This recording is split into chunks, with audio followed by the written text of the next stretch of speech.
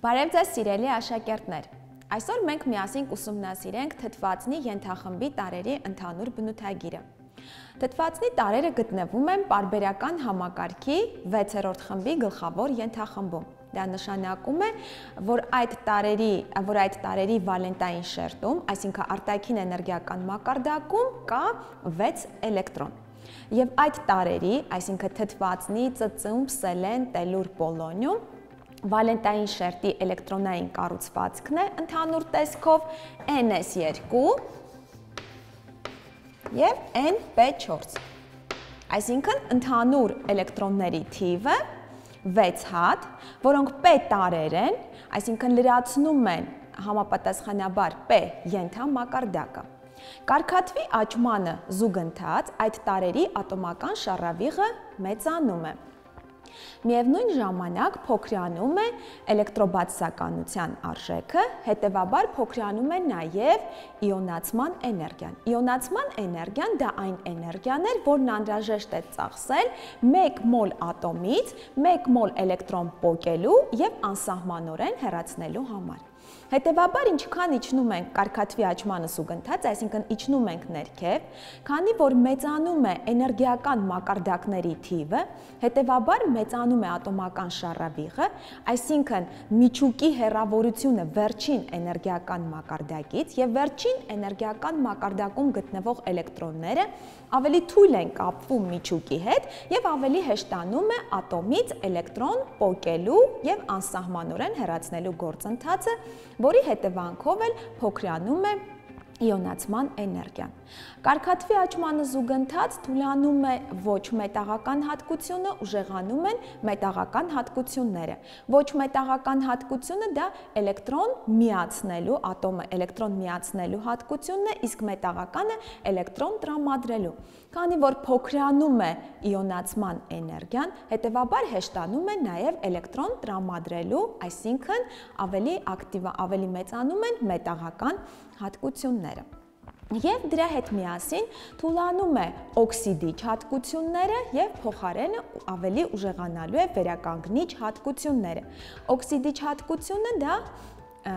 որը բնորոշ էր ոչ մետաղներին, էլեկտրոն միացնելու հատկությունն էր, իսկ վերականգնիչը, որը բնորոշ է մետաղներին, դա էլեկտրոն տրամադրելու հատկությունն է։ Ուրեմն այսպիսով 6-րդ խմբի գլխավոր ենթախմբի տարրերի մոտ կարգաթվի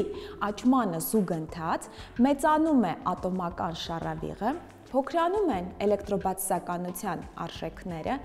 որի հետևանքով փոքրանում է իոնացման էներգիան, թուլանում են ոչ մետաղական հատկությունը, ակտիվանում է ավելի մետաղական հատկությունը, թուլանում է օքսիդիչ հատկությունը, ակտիվանում են վերականգնիչ հատկությունները։ Թթվածինը բնության մեջ O2 գազային նյութ է, ծծումբը ծծումբ, սելեն, տելուր, պոլոնիում, դրանք արդեն պինդ նյութեր են, թթվածինը ծծումբը դրսևորում են ոչ մետաղական հատկություններ, սելենը, տելուրը արդեն կիսահաղորդիչներ են, պոլոնիումը օժտված է մետաղական հատկություններով եւ նշեմ, որ պոլոնիումը ռադիոակտիվ տարր է։ Այսինքն մենք տեսանք, որ կարգաթվի աճմանը զուգընթաց ոչ մետաղական հատկությունները թուլացան եւ փոխարենը ակտիվացան արդեն մետաղական հատկությունները եւ պոլոնիումը արդեն համարվում է մետաղական հատկություններով օժտված տարր, որը ռադիոակտիվ է։ Քանի որ այս տարրերը իրենց վալենտային շերտում ունեն 6 էլեկտրոն, հետևաբար նրանց պակասում է 2 էլեկտրոն, որպեսզի առաջացնեն ութնյակ եւ նմանվեն իրենց վալենտային շերտի էլեկտրոնային կառուցվածքով համապատասխան իներտ գազերին, որոնք կայուն են, որոնք մեկ ատոմից կազմված գազեր են իրենցից ներկայացնում։ Եվ վերցնելով 2 էլեկտրոն, հետևաբար նրանք դրսևորելու են արդեն -2 օքսիդացման աստիճան, որը մենք հանդիպում ենք այս տարրերի այն միացություններում, որտեղ միացություններ առաջացնում են իրենցից ավելի քիչ էլեկտրոբացական տարրերի հետ, այսինքն մետաղների, օրինակ ջրածնի, չէ՞, նրանց առաջացրած ջրածնական միացությունը ընդհանուր բանաձևով H2R, որտեղ R-ը 6-րդ խմբի գլխավոր ենթախմբի տարրերն են, որտեղ R-ի օքսիդացման աստիճանը -2, իսկ ջրածինը պլյուս։ Հետևաբար ընդհանուր ձևով H2R, իսկ առանձին ներկայացուցիչները կստացվեն H2O, H2S, H2 սելեն և H2 տելուր։ Մենք գիտենք, որ H2-ն ջուրը հեղուկ է, մնացածը գազեր են, և գիտենք նաև, որ H2S, H2 սելեն տելուր այդ գազերը լուծելով ջրում, ստացված ջրային լուծույթները դրսևորում են թթվային հատկություններ։ H2O-ն, քանի որ հեղուկ է, դա պայմանավորված է նրանով, որ H2O-ում մոլեկուլների միջև առաջանում են ջրածնական կապեր, որը պայմանավորված է այնտեղ մոլեկուլում առկա OH կովալենտ բևեռային կապի առկայությամբ և ջրածնի ատոմի ներկայությամբ, որովհետև մենք գիտենք, որ ջրածնական կապը առաջանում է այնպիսի միացություններում, որտեղ առկա է ջրածնի ատոմ, որը միացած է առավել էլեկտրոբացիսական տարրի ատոմին, տվյալ դեպքում ջրածինը միացած է թթվածնի հետ և մոլեկուլում ջրի մոլեկուլներն իրար հետ միացած են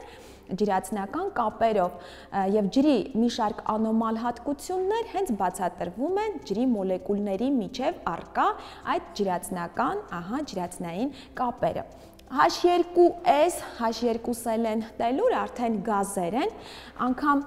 մենք տեսնում ենք, որ H2S ծծմբաջրածինը, նրա 1 մոլ նյութի զանգվածը կազմում է 34, իսկ ջրինը կազմում է 18 գրամ մոլ,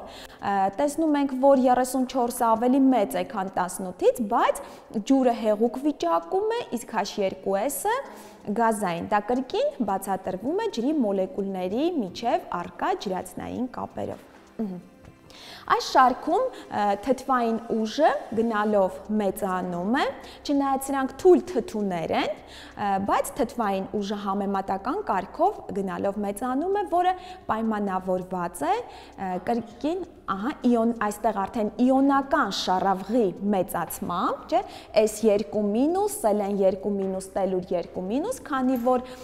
համապատասխան էներգիական մակարդակների թիվը ավելանում է, հետևաբար մեծանում է իոնական շառավիղը և մյուս կողմից կապը, ծծումբ ջրածին կապը ավելի թույլ է, որովհետև կապի երկարությունը մեծանում է, քանի որ մենք գիտենք, որ կապի երկարությունը կախված է ատոմական շառավղից, տվյալ դեպքում մեծանում է նաև ատոմական շառավիղը և հետևաբար ավելի հեշտ խզվում է H տելուր կապը, որի հետևանքով էլ ուժեղանում է թթվային հատկությունները։ Եվ մյուս կողմից նշել ենք նաև, որ իոնական շառավղի մեծացմանը նպաստում է, որ այդ լիցքը ավելի ապատեղայնացված է, դելոկալիզացված է, իսկ ինչքան լիցքը դելոկալիզացված է, այնքան այն ավելի կայուն է, այսինքն տելուր 2-ը ավելի կայուն մասնիկ է, քան ծծումբ 2-ը, այսինքն նրա առաջանալու հավանականությունը ավելի մեծ է։ Ուրեմն ջրածնական միացություններում կարգաթվի աճմանը զուգընթաց, այս կենտրոն ատոմի կարգաթվի աճմանը զուգընթաց թթվային ուժը մեծանում է, քանի որ այստեղ դրսևորվում է -2 օքսիդացման աստիճան, հետևաբար դա նրանց ցածրագույն օքսիդացման աստիճանն է, հետևաբար այս միացությունները դրսևորելու են վերականգնիչ հատկություններ, այսինքն էլեկտրոն տրամադրելու են և օքսիդանալու են մինչև 0, +4, +6, որը նրանց բարձրագույն օքսիդացման աստիճանն է։ Եվ ինչպես գիտենք, որ կարգաթվի աճմանը զուգընթաց միացություններում վերականգնիչ հատկությունները ուժեղանում են և միևնույն ժամանակ այս միացությունները դառնում են ավելի անկայուն։ Թթվածինը մենք տեսանք, որ դրսևորում է -2 օքսիդացման աստիճան, միայն իրենից ավելի էլեկտրոբացիսական տարրի ֆտորի հետ միացություններ առաջացնելիս դրսևորելու է արդեն դրական օքսիդացման աստիճան, համապատասխանաբար +2 և +1։ Ֆտոր 2O, այստեղ կդրսևորի +2 օքսիդացման աստիճան, ֆտոր 2O2-ում դրսևորելու է +1 օքսիդացման աստիճան։ Իսկ մնացած տարերի հետ առաջացրած միացություններում դրսևորում է -2 օքսիդացման աստիճան։ Ահա։ Իսկ արդեն հաջորդ տարերը ծծումբ, սելեն, տելուր, նրանց բնորոշ է նաև դրական օքսիդացման աստիճան առաջացնելու հնարավորությունը +2, +4, +6, միացություններ առաջացնելով ավելի էլեկտրոբացական տարերի հետ դրսևորելու են դրական օքսիդացման աստիճան, որը մենք կարող ենք բացատրել օգտվելով նրանց ատոմի էլեկտրոնային կառուցվածքից, ավելի ճիշտ վալենտային շերտի էլեկտրոնային կառուցվածքից։ Եկեք նախ քննարկենք թթվածնի վալենտային շերտի կառուցվածքը, ցույց տանք կառուցվածքը քվանտային բջիջների օգնությամբ։ Ուրեմն, քանի որ թթվածինը գտնվում էր երկրորդ պարբերությունում, հետևաբար նրա համար էլեկտրոնային թաղում։ Ահա, երկու շերտ ունի եւ վերջի էներգիական մակարդակը, այսինքն վալենտային շերտը երկրորդն է, ահա, որտեղ մենք ունենք 6 էլեկտրոն, որոնց դասավորվածությունը հետևյալն է։ 2s2 եւ 2p4։ Ահա։ Իսկ այժմ եկեք նկարենք հաջորդ տարինը, այսինքն ծծմբի վալենտային շերտի կառուցվածքը, քանի որ ծծումբը գտնվում է երրորդ պարբերությունում, հետևաբար ունի 3 էներգիական մակարդակ եւ վերջին էներգիական մակարդակը երրորդն է։ Երրորդը բաղկացած է 3 ենթամակարդակից՝ 3s, 3p, 3d, եւ նրա կառուցվածքը ըստ քվանտային բջիջների կստացվի 3s2, 3p4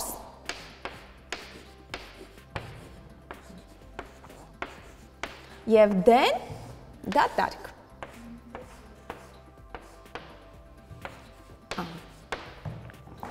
Ուրեմն ինչպես տեսնում ենք, ի տարբերություն թթվածնի, արդեն ծծմբի մոտ ունենք գրգռման հնարավորություն, այսինքն S եւ P ենթամակարդակից էլեկտրոնների անցում դեպի ավելի բարձր 3D ենթամակարդակը։ Այսինքն ստացիոնար վիճակից գրգռված, այսինքն հիմնական վիճակից անցնում է գրգռված վիճակի, իսկ գրգռված վիճակը դա այն վիճակն է, որը բնութագրվում է ավելի մեծ էներգիայով համեմատած հիմնական վիճակի հետ, բայց մենք գիտենք, որ գրգռված վիճակը դա կայուն վիճակ չէ, ժամանակի ընթացքում անջատում է իր այդ ավելցուկային էներգիան եւ նորից վերադառնում է հիմնական վիճակի։ Ընդ որում տեսնում ենք, որ ծծմբի մոտ մենք ունենք գրգռման երկու աստիճան։ Առաջին գրգռման դեպքում, այսինքն այստեղ P ենթամակարդակից էլեկտրոնը տեղափոխվում է դեպի D եւ ստացվում է արդեն 3P 3, 3D1, ահա։ Ցույց տանք, սա գրգռման առաջին աստիճանն է, որտեղ մենք ունենք արդեն 4 կենտ էլեկտրոններով 4 օրբիտալ, չէ՞։ Հետևաբար կարող է դրսևորել +4 օքսիդացման աստիճան 4-ին հավասար վալենտականություն։ Ահա, գրգռման երկրորդ աստիճանի դեպքում արդեն S-ից էլեկտրոնը տեղափոխվում է դեպի D, 3s1, ահա 3s1, 3p3 եւ 3d2, սա էլ գրգռման երկրորդ աստիճանն է, հետևաբար ունենք 6 կենտ էլեկտրոն, ահա, հետևաբար +6 օքսիդացման աստիճան, 6-ին հավասար վալենտականություն։ Այսինքն խմբի համարը ցույց է տալիս գլխավոր ենթախմբի տարերի արտաքին էներգիական մակարդակի էլեկտրոնների թիվը, ցույց է տալիս նաև բարձրագույն օքսիդացման աստիճանը։ Նույնը մենք հանդիպում ենք սելենի, տելուրի դեպքում, քանի որ նրանք նույնպես ունեն D ենթամակարդակ, հետևաբար գրգռման հնարավորություն, հետևաբար նրանց նույնպես բնորոշ է +4, +6, ինչպես նաև +2 օքսիդացման աստիճանները, միացություններ առաջացնելով ավելի էլեկտրոբացասական տարերի հետ։ Իսկ այժմ եկեք քննարկենք նրանց այդ առաջացրած թթվածնավոր միացությունները։ Ծծում, սելեն, տելուր թթվածնավոր միացությունների ընդհանուր բանաձևն է, ահա, RO2 եւ RO3։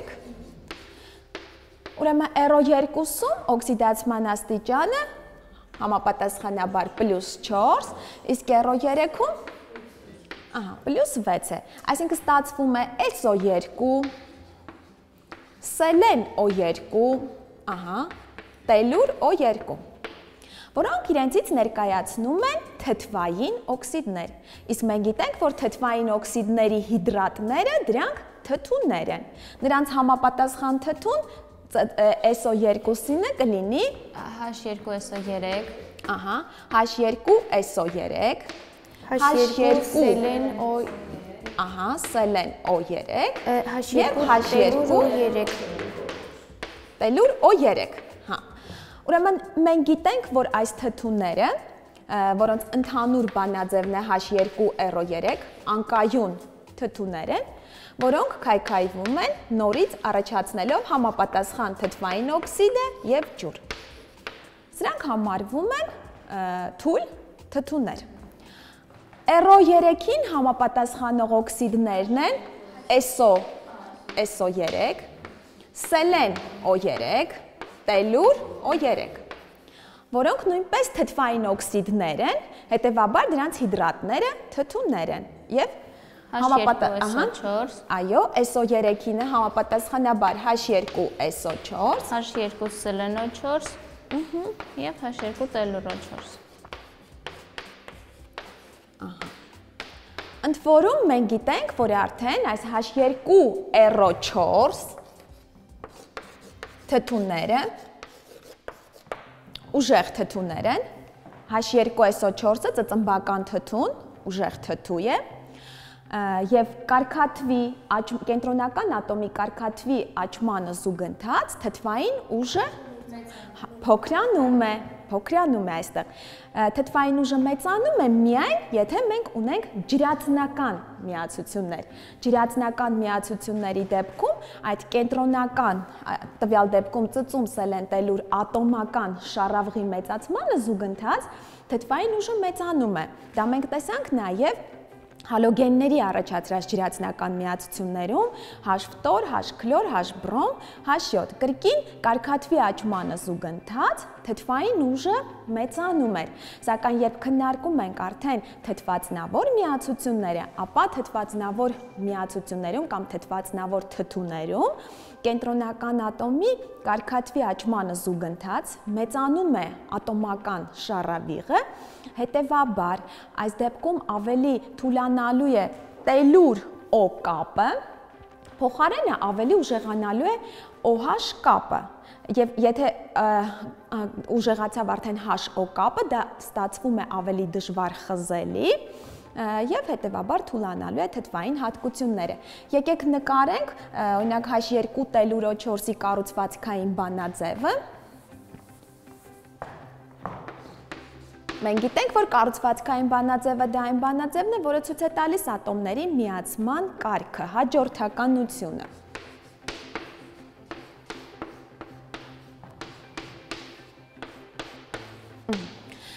Քանի որ մեծանում է տելուրի շառավիղը, տելուր +6, ընդ որում ինչքան նրա լիցքը մեծացավ, հետևաբար այնքան ավելի է մեծանալու ատոմական իոնական շառավիղը, հետևաբար այս տելուր O կապը ավելի թույլ կապ է դառնում։ Փոխարենը արդեն ուժեղանում է HO կապը, այսինքն սկսվում է խզվել ոչ թե այստեղից կապը, այլ այստեղից է խզելի դառնում կապը, որի հետևանքով էլ ստացվում է, որ թթվային հատկությունները թուլանում են։ Ուրեմն այսպիսով, եթե մենք ունենք թթվային միացություններ անթթվածնավոր, ապա այստեղ թթվային հատկությունը կարգաթվի աճմանը զուգընթաց մեծանում է։ Սակայն արդեն թթվածնավոր թթուներում H2SO4 սելեն O4 տելուր O4 կարգաթվի աճմանը զուգընթաց, քանի որ մեծանում է իոնական շառավիղը, հետևաբար այս կապը դառնում է ավելի թույլ, փոխարենը հաշող կապը ավելի ամուր եւ այստեղից դառնում է ավելի խզելի։ Այսպիսով մենք քննարկեցինք այսօր թթվածնի ենթախմբի տարրերի ընդհանուր բնութագիրը, ներկայացրեցինք նրանց բնորոշ ջրածնային թթվածնային միացությունները եւ տվեցինք նաեւ նրանց ընդհանուր հատկությունները։ Այսօր այսքանը, ստեսություն։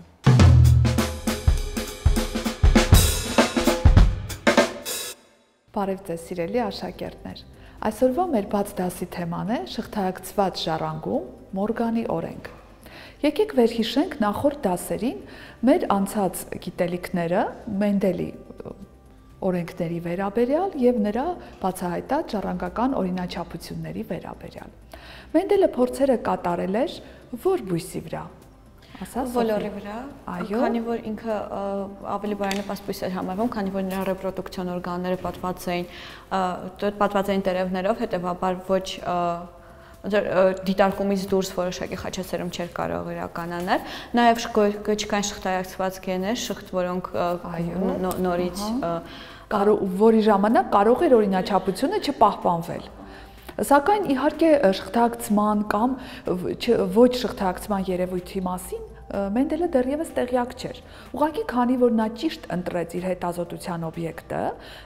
եւ ոլորը ուներ նաեւ արտահայտիչ ժառանգական հատկանիշներ, եւ նա շարժվեց պարզից դեպի բարդ իր հետազոտությունների ժամանակ։ Այսինքն սկզբում հետազոտեց 1 ժառանգական հատկանիշով տարբերվող օրգանիզմներ, այնուհետև 2 եւ այսպես շարունակ։ Այսպիսով իր հետազոտությունների ժամանակ Մենդելը կարողացավ 3 օրենք ձևակերպել, 3 օրինաչափություններ, որոնք պահպանվում են մյուս օրգանիզմների մոտ նույնպես։ Առաջի օրենքը անվանում ենք միակերպության օրենք կամ դոմինանտության օրենք, երկրորդ օրենքը մհեր ճեղքավորման օրենք, երբ որ ժառանգական հատկանիշներից ռեցեսիվ հատկանիշը նույնպես դրսևորվում է, եւ վերջապես երրորդ օրենքը անկախ բաշխման օրենք։ Մենք հիշում ենք, որ Մենդելի կատարած օրինաչափությունները եւ այդ փորձերը չընդունվեցին իր դարաշրջանում եւ բավականին ուշ վերաբացահայտվեցին։ Խնդիրներից մեկը նաև այն էր, չընդունելու խնդիրներից մեկը, որ մյուս բույսերի վրա կամ մյուս կենդանիների վրա կատարած փորձերի ժամանակ միշտ չէր, որ պահպանվում էր Մենդելի կողմից նշված օրինաչափությունը։ Այսպես օրինակ, երբ որ դիտարկվում էր ոլորի փոշեհատիկների ձևը կամ ծաղիկների գույնը, ապա այս օրինաչափությունները այլևս չէին դրսևորվում։ Իհարկե, շատ ավելի ուշ եւ բջջաբանության եւ մոլեկուլային գենետիկայի զարգացման շնորհիվ կարողացան ապացուցել, որ այդ թվացial չկատարվող օրինաչափությունները ունեն իրենց բացատրությունը, եւ դա չի նշանակում, որ օրինաչափությունը չի պահպանվում։ Ուղղակի այստեղ գործում են այլ երևույթներ, որոնցից հենց մասնավոր դեպքը շղթայակցման ժառանգումն է։ Այնուհետև 1902 թվականին Սեթոնի կողմից կատարված փորձերում եւ նրա օգնությամբ ձևակերպվեց ժառանգականության քրոմոսոմային տեսությունը։ Այսինքն այս գիտնականը ենթադրեց, որ Մենդելի կողմից առաջարկած ժառանգական սկզբնակները, չէ՞ որ այն ժամանակ գաղափար չկար գեների մասին, ԴՆԹ-ի մասին, եւ Մենդելը այդ սկզբնակները, այդ գեները նա անվանեց ժառանգական սկզբնակներ։ Եվ Սեթոնը արեց ենթադրություն, որ այս ժառանգական սկզբնակները գտնվում են քրոմոսոմների վրա։ Այնուհետև իհարկե սա ապացուցվեց եւ ներկայումս ընդունելի է ժառանգականության քրոմոսոմային տեսությունը, այսինքն գեները գտնվում են քրոմոսոմների վրա, ուղղահայաց ձևով են գտնվում։ Այնուհետև Մորգանի եւ նրա աշխատակիցների օգնությամբ կատարվեցին փորձեր արդեն դրոզոֆիլ պտղաճանճի վրա, այսինքն ընտրվեց որպես ուսումնասիրության օբյեկտ կենդանի եւ ոչ թե բույսը։ Քանի որ դրոզոֆիլ պտղաճանճը պատկանում է միջատների տեսակին, ճիշտ ընտրված օբյեկտ էր հետազոտության համար։ Այս պտղաճանճը շատ պահանջկոտ չէր արտաքին միջավայրի պայմանների նկատմամբ։ Հեշտությամբ կարելի էր նրան բուծել 10-ից 15 օրը մեկ նա տալիս էր սերունդ, բավականին մեծաքանակ սերունդ, ժառանգական հատկանիշները նույնպես լավ արտահայտվում եւ արտաքինից երևում էին, դրսևորվում էին, նաեւ ինչը շատ կարեւոր է, քրոմոսոմային հավաքակազմը բավականին փոքր էր։ Պտղաճանճը ունի ընդամենը 8 քրոմոսոմ, որոնց կարող ենք ասել, որ գամետներում արդեն առկա են լինում 4 քրոմոսոմներ։ Այս բոլոր օրենքները, այս բոլոր հատկությունները շատ կարևոր են ճիշտ օբյեկտ, ուսումնասիրության օբյեկտ ընտրելու տեսակետից եւ ահա դրոզոֆիլ պտղաճանճի վրա կատարած փորձերի ժամանակ Մորգանը կարողացավ ձևակերպել շղթայակցման ժառանգումը կամ ինչպես մենք անվանում ենք Մորգանի օրենքը։ Այս օրենքին Մորգանը եկավ ենթադրություն կատարելով, նաև ելնելով հետևյալ գաղափարից։ Մենդելը ասում էր, որ յուրաքանչյուր գեն գտնվում է մեկ հատկության համար պատասխանատու գենը գտնվում է առանձին քրոմոսոմի վրա, իսկ ալելային գեները գտնվում են առանձին հոմոլոգ քրոմոսոմների վրա։ Այսպիսով մենք ինչպես նաև բույսերը, կենդանիները ունեն բազմաթիվ ժառանգական հատկանիշներ եւ ոչ թե 1, 2 կամ 10։ Եթե Մենդելի տեսակետը, որ յուրաքանչյուր գեն պետք է գտնվի առանձին քրոմոսոմի վրա ճշմարիտ է, այդ ժամանակ մենք պետք է որ ունենայինք հազարավոր գեներ, բայց իրականում այդպես չէ։ Մարդիկ ունեն 46 քրոմոսոմ դիպլոիդ հավաքակազմով։ Հետևապես գամետներում առկա է կեսը հոմոլոգ քրոմոսոմներից միայն մեկն է հանդիպում, այսինքն 23 քրոմոսոմ։ Եթե խոսենք ոլորի մասին, ոլորը ընդամենը ունի դիպլոիդ հավաքակազմում 14 քրոմոսոմ, գամետներում կլինեն 7։ Դրոզոֆիլ պտղաճանճը ունի 8 քրոմոսոմ, գամետներում 4-ը։ Հետևապես ենթադրաբար կարելի է մտածել, որ մեկ քրոմոսոմի վրա գտնվում է ոչ թե ընդհանրապես մեկ գեն, որը պատասխանատու է մեկ հատկանիշի համար, այլ գտնվում են բազմաթիվ գեներ։ Ապա ինչպես են ժառանգվում այս բազմաթիվ գեները, որոնք գտնվում են մեկ քրոմոսոմի վրա։ Այս հարցի պատասխանը Մենդելի հետազոտությունները չէին տալիս, քանի որ նա կատարել էր հետազոտություն, հատկանիշները, պայմանավորող գեները գտնվում էին տարբեր քրոմոսոմների վրա։ Այսպիսով Մորգանի կատարած հետազոտություններում պարզ դարձավ, որ այն գեները, որոնք գտնվում են նույն քրոմոսոմում, ժառանգվում են առավելապես միասին։ Այս երևույթը նա անվանեց շղթայակցված ժառանգման երևույթ։ Այսինքն, այս գեները, որոնք որ գծային շարքով գտնվում են իրար հետևից նույն քրոմոսոմի վրա, առավելապես միասին են հայտնվում նույն գամետում մեյոզի ժամանակ եւ առավելապես միասին են ժառանգվում սերնդի։ Այսպիսով մեկ քրոմոսոմում գտնվող բոլոր գեները կազմում են մեկ շղթայակցման խումբ։ Շղթայակցման խմբերի քանակը հավասար է հապլոիդ հավաքակազմին։ Օրինակ, եթե մարդիկ ունեն 46 դիպլոիդ հավաքակազմում քրոմոսոմներ, ապա սեդականի շղթայակցման խումբ կունենա մարդու բջիջը։ 23, այո, շղթայակցման խումբ։ Ոլորը Սոֆի ուներ 14 դիպլոիդ հավաքակազմում, ապա հետևաբար 7 շղթայակցման խումբ, ճիշտ է։ Կարող ենք հիշել եւս մի քանի կենդանիներ կամ միգուցե բույսեր, որոնց որ քրոմոսոմային հավաքակազմը գիտենք։ Կարտոֆիլը ունի 48 քրոմոսոմ, հետևաբար 24 շղթայակցման խումբ եւ վերջապես դրոզոֆիլը 8 քրոմոսոմ, 4 շղթայակցման խումբ, այո։ Շղթայակցման խմբերի քանակը հավասար է հապլոիդ հավաքակազմին, այսինքն կարելի է ասել հավասար է գամետներում գտնվող քրոմոսոմային հավաքակազմին։ Սակայն հետազոտությունների ժամանակ, որը կատարեց Մորգանը, եւս եղավ որոշակի անհամապատասխանություն։ Այսպես օրինակ պարզվեց, որ շղթայակցումը միշտ չէ, որ բացարձակ է։ Այսինքն միշտ չէ այնպես պատահում, որ սերնդում ստացված առանձնյակները պահպանեն իրենց շղթայակցված հատկանիշները եւ ամբողջությամբ հենց հիմնված լինի այս խաչասերումը շղթայակցման հիմքի վրա։ Լինում էին այնպիսի դեպքեր, երբ որ կարծես առաջանում էին վերահամակցված հատկանիշներով առանձնյակներ։ Վերահամակցում մենք անվանում ենք այն երևույթը, երբ որ հատկանիշները օրգանիզմը ժառանգում է կեսը կարծես թե մայրականից, կեսը հայրական քրոմոսոմներից, այսինքն ամբողջությամբ նմանակը չեն իրենց ծնողների, այլ ստացվում է մի այլ տեսակ հատկանիշներ են արտահայտվում, որոնք որ չէին արտահայտվել իրենց ծնողների մոտ։ Վերահամակցման երևույթը բացատրվում է տրամախաչման, կրոսինգովերի էությամբ։ Բջջաբանական հիմունքների շնորհիվ եւ բջջաբանության զարգացման շնորհիվ կարողացանք ապացուցել, որ իսկապես մեյոզի ժամանակ պրոֆազ 1-ում կատարվում է կոնյուգացիա, այնուհետև կրոսինգովեր, սակայն կրոսինգովերի տոկոսը շատ ավելի քիչ է կազմում։ Օրինակ դրոզոֆիլի համար հաշվարկված է մոտավորապես 5% կարող է կազմել կրոսինգովերը։ Եվ այս է պատճառը, որ շղթայակցումը բացարձակ չէ, այսինքն այն գեները, որոնք գտնվում են նույն քրոմոսոմի վրա, երբեմն իրենց շղթայակցումը խախտվում է հենց կրոսինգովերի պատճառով։ Հոմոլոգ քրոմոսոմների միջև պրոֆազ 1-ում կատարվում է հոմոլոգ հատվածների փոխանակում։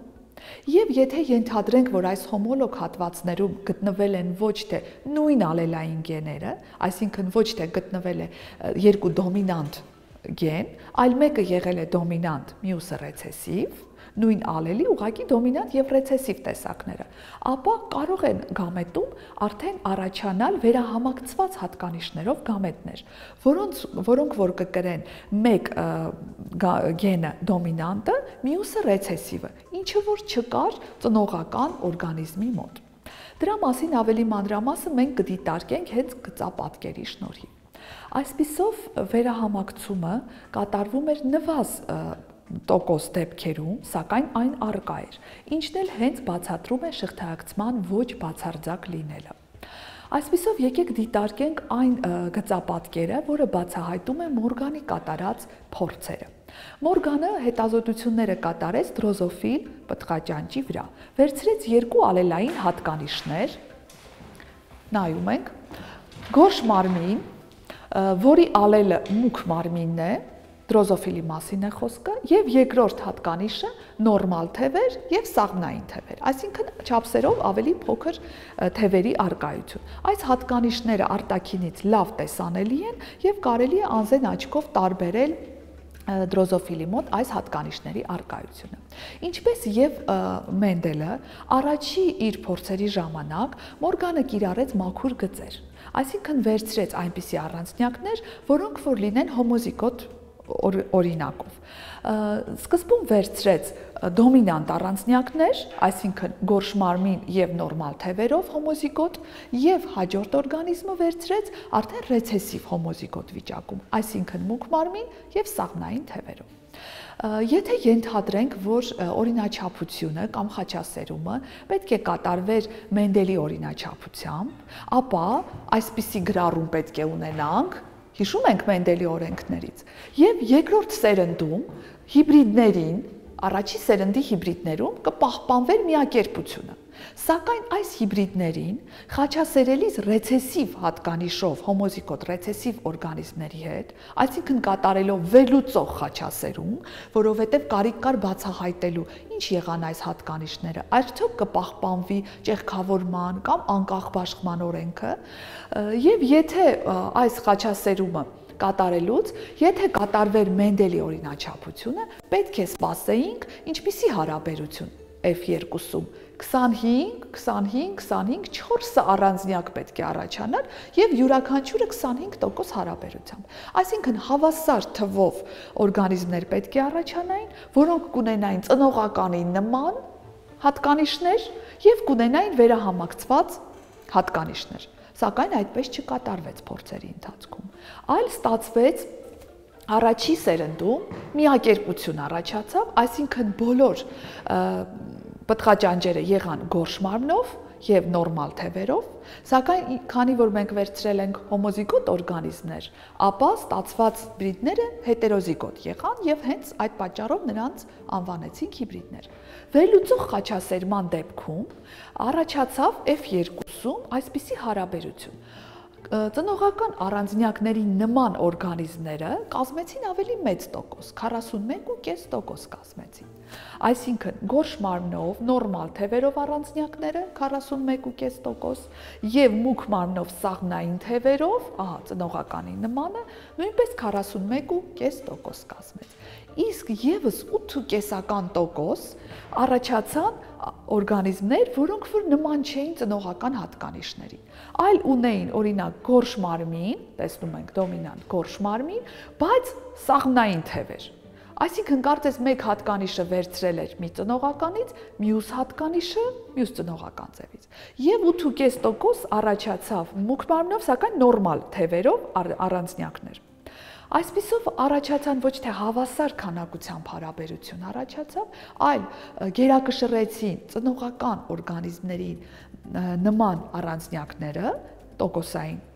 առումով, իսկ ավելի քիչ քանակով վերահամակցված ձևերը։ Հիմա այս գծապատկերը բացատրենք արդեն եւ գծանշման եւ բջջաբանական հիմունքներից ելնելով։ Քանի որ արդեն փորձերի ընթացքում եւ փորձերի վերջում Մորգանը ենթադրություն կատարեց, որ այս երկու ալելային գեները ժառանգվում են շղթայակցված, այսինքն նրանք գտնվում են նույն քրոմոսոմի վրա, նպատակահարմար է գրառումը կատարել ոչ թե այսպես տողային կարգով, այլ նպատակահարմար է գրառումը կատարել այսպես, ինչը որ մեզ ցույց է տալիս, սա քրոմոսոմն է, որի վրա ուղղակի տեղն ենք նշել, ալելային գեների տեղն ենք նշել, այդ գծիկները լոկուսներն են, որտեղ որ գտնվում է A ալելային գենը եւ B ալելային գենը։ Այս նշանը մեզ օգնում է հասկանալ, որ տվյալ շղթայակցումը կամ տվյալ խաչասերումը պետք է ընթանա հենց այս օրենքով, այսինքն շղթայակցման օրենքով պետք է ընթանա։ Դիտարկենք նորից արդեն այս գծապատկերի հենց օգտագործված նիշերի տեսակետից։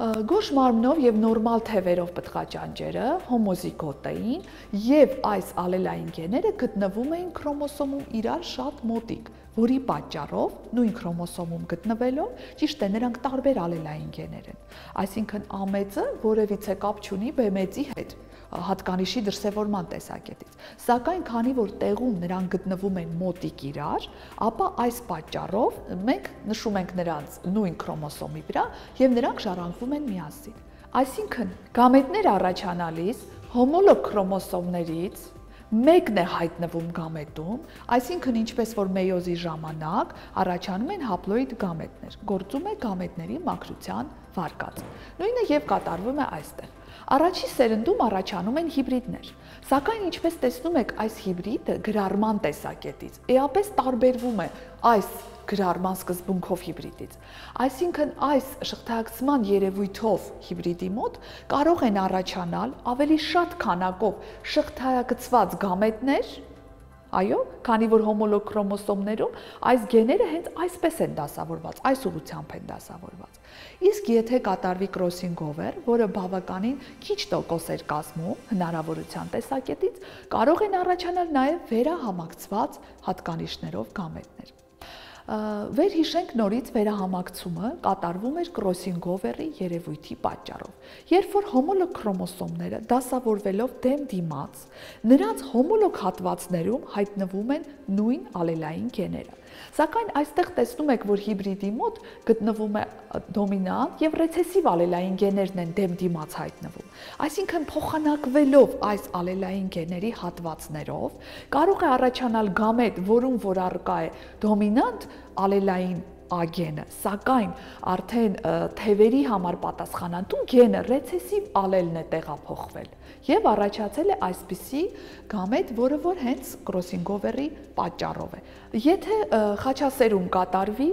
վերլուծող խաչասերում կատարենք, այս օրգանիզմը հոմոզիգոտ ռեցեսիվ է, առաջացնում է մեկ տեսակ գամետ։ Խաչասերման արդյունքում F2-ում առաջանում են ծնողական ձևերին ֆենոտիպորեն նման օրգանիզմներ, այսինքն դոմինանտ գեներն են կրում առաջի օրգանիզմը,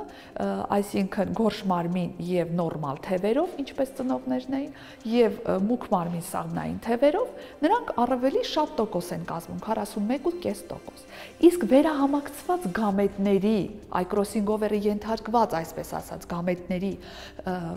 բեղմնավորման պատճառով կարող են առաջանալ արդեն օրգանիզմներ, որոնք որ կկրեն, տեսնում ենք, որ գորշ մարմին, բայց սաղմնային թևեր կունենան, այսինքն վերահամակցված հատկանիշներ կկրեն։ Սրանք կկազմեն ավելի քիչ տոկոս, 8.5% կկազմեն։ Այսպիսով, Մորգանի օրենքը վկայում է, որ մեկ քրոմոսոմում գտնվող գեները ժառանգվում են առավելապես միասին, շղթայակցված։ Շղթայակցման խմբերի քանակը հավասար է հապլոիդ հավաքակազմին։ Շղթայակցումը բացարձակ չէ, քանի որ կատարվում է կրոսինգովեր, քիչ տոկոս հավանականությամբ, մինչև 5% հավանականությամբ։ Հեռավորությունը գեների միջև չափվում է ի պատիվ Մորգանի 1 մորգանիդով։ Այսօրվա դասի համար նախատեսված էր այսքանը։ Ցտեսություն։